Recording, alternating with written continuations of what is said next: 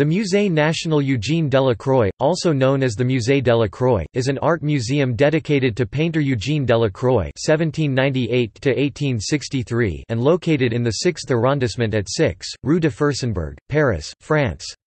It is open daily except Tuesday. An admission fee is charged.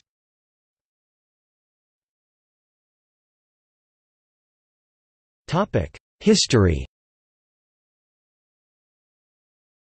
The museum is located in painter Eugène Delacroix's last apartment. He moved to this location on December 28, 1857, and remained until his death on August 13, 1863.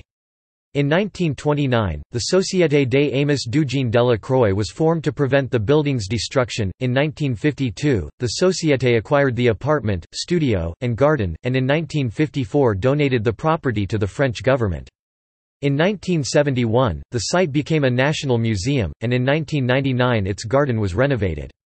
Léon Printemps had his studio in this same building, where he died on 9 July 1945.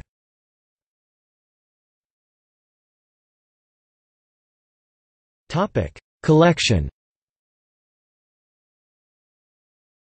Today the museum contains Delacroix's memorabilia and works, exhibiting pictures from nearly every phase of his career, including the artist's only 3 attempts at fresco from Valmont 1834, The Education of the Virgin painted in Nohant in 1842, and Magdalene in the Desert exhibited at the 1845 Salon.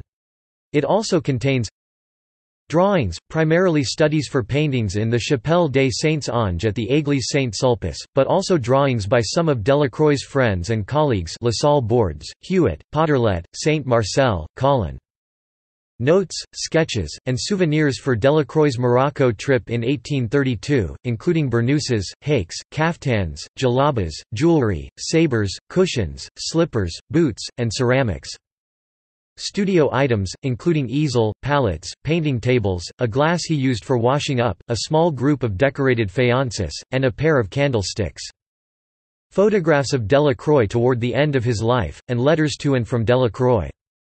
A library and documents concerning Delacroix and entourage, with more than 1,000 works, monographs, exhibition catalogues, research, etc.